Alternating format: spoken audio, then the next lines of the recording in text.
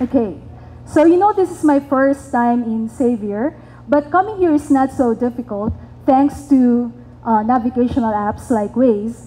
So here you can find the route from one place to another and even choose the shortest path or the fastest one.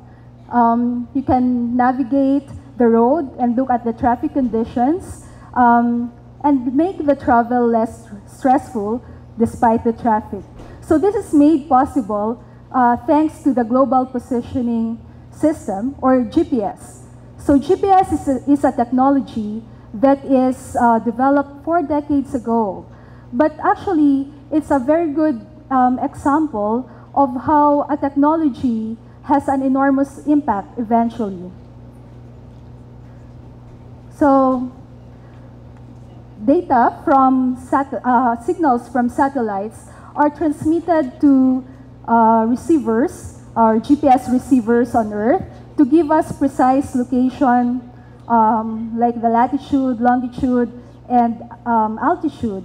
So this information is, as we all know, is very useful, but it takes the imagination of entrepreneurs to actually take it to a level that makes it more user-friendly and accessible in our handheld devices.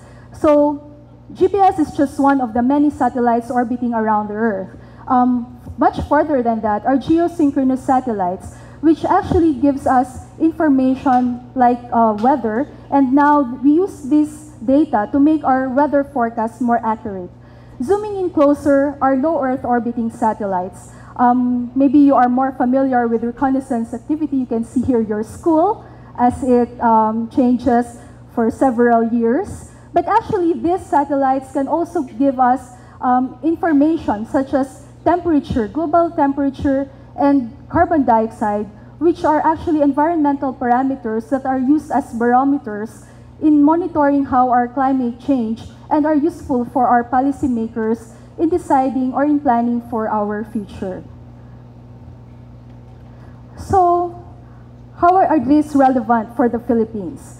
So as we all know, the Philippines is composed of several islands. In fact, we have more than 7,600 islands. We have one of the longest coastline in the world at 36,000 kilometers. And in 2015, we are now home to 100 million people. The Philippines is also a mega diverse country, being home to more than 50,000 species of plants and animals, half of which are endemic. Given these rich natural resources, however, the Philippines is also largely threatened. So we are frequented by typhoons. On the average, 20 of them goes through the country in a year. And as you know, the Philippines lie on the Pacific Ring of Fire. Just recently, Mayon volcano is erupting. Maybe as we speak, it's still erupting. And also we had a number of earthquakes fairly recently. So all of these hazards makes the Philippines the fourth in the world as a country that is prone to disaster. How is satellite technology gonna help us become more resilient to these disasters? So I'm showing here an example which makes use of data from satellite. So these are temperature and vegetation anomaly data. With this, we are able to derive drought severity maps. What you can see in the middle is the Philippines in 2015, and the color showing the intensity or the severity of drought that we felt.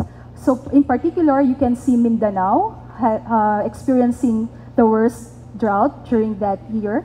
And zooming into Zamboanga, you can see that not all areas in the province have felt the same level or degree of drought. So we can use this satellite information to have this observation at this extent. Imagine you're able to do this at a wide coverage, covering the whole country all at once. And you can do this like every month or maybe even every week. So it's very useful for monitoring.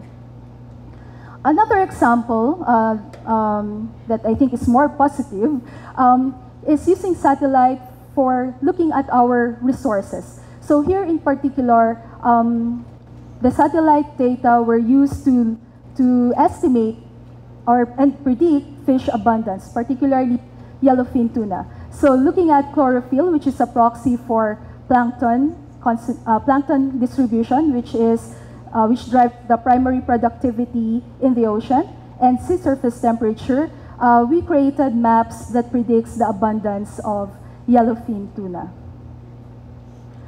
So to summarize, what are the benefits of Earth observation from space? So maybe we are more familiar with observation made on the ground. So you have a sensor or instrument, you go to one place and another and take measurements. Sometimes you can set it up so it's automated and gives you continuous measurement.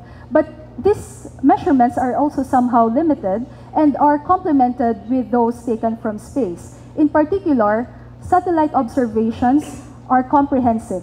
As I've already demonstrated earlier, you can cover wide space, the whole country, maybe the entire world, and look at several environmental parameters at the same time.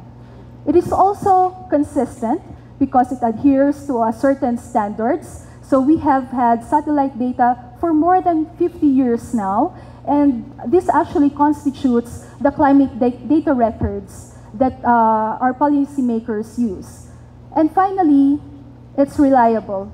So it's data that is accessible anytime we want it, on places where we want to measure it.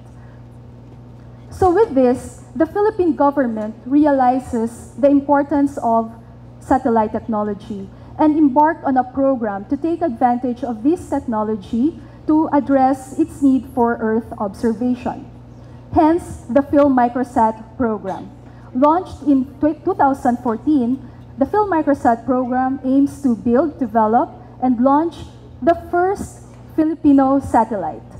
So together with that, we have data. Of course, it will generate data and process this data into information that can be used by the Filipinos. The milestone of the program is, of course, Diwata-1, the very first Philippine microsatellite. It's microsatellite because it's small. It's actually a 50-kilogram satellite. So it was launched almost 2 years ago from Cape Canaveral in Florida. And it was inside the Cygnus spacecraft on board the Atlas rocket. So it was brought to the International Space Station. A little over a month later, Diwata-1 was released from the ISS.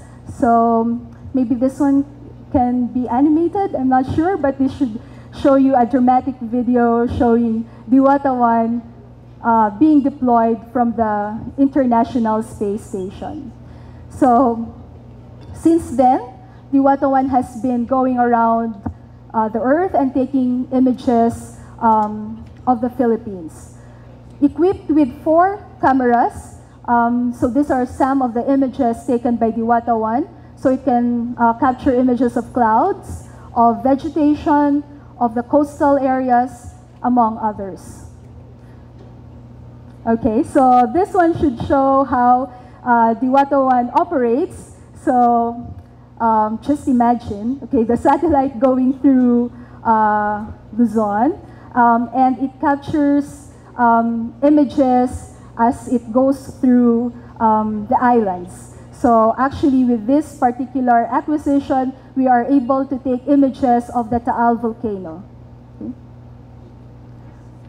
So these images are combined or stacked to come up with composites. So from gray images, we can have a colored one like this, like what you can see here, wherein it's much easier to interpret what's in the image. Like you can see the houses, the roads, and the farmlands. So using this capability, Diwata-1 was able to capture images post-typhoon. So this one is actually 5 days after Typhoon Lawin hit northern Luzon. So we can see the brown area are actually flooded areas. Okay? And they're located near the river, and obviously the river has swollen, reaching the agricultural fields. We can estimate the area of the extent of flooding. More than the color composite, the Diwata one can also be used to look at something more profound. So this one takes advantage of other bands or other wavelengths, and we come up with something that is not so familiar perhaps. So it's called NDVI, or Normalized Difference Vegetation Index. So it tells us about the health or the condition of the vegetation cover. So red or higher values corresponds to healthier or denser vegetation. So you can imagine how this can be used, say, for crop disease assessment or for monitoring carbon sequestration. Another example is using Diwata 1 to look at water quality. So you can see here two pictures from two different sites in Laguna de Bay. So one has a green colored water, the other one is brown. So this actually shows that they have different water quality or turbidity. But with satellite image like the Diwata one, we can have a map of the whole area, not just 2 points. And what you can see there, the yellow and the green ones are more turbid waters than the blue colored area. So maybe it seems to you that the Diwata one is on track on keeping its goal of providing Earth observation for the Philippines. But what I haven't mentioned to you yet is what I think is one of the greatest achievements of the Field Microsat program. So, okay, it's the expertise that was developed through the years. So we started in 2014, so 15, 16, it was launched, so just over 1 year time. So we have involved several scientists, engineers who painstakingly work towards the development of the satellite and in satisfying its objectives. So now we have, sorry, let me go back. Okay, so now we have highly trained scientists and engineers who have worked several hours in the laboratory, building the satellite, testing its components, okay, and eventually analyzing data coming from it.